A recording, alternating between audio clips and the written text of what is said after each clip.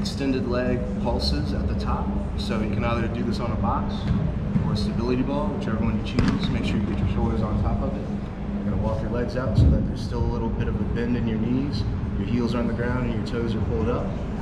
You're digging your heels into the ground, digging your shoulders into the box or the ball to get your hips up almost as high as you can. You dip down a little bit, come right back up. It's a very small range of motion here. It's just high, dip, come back up.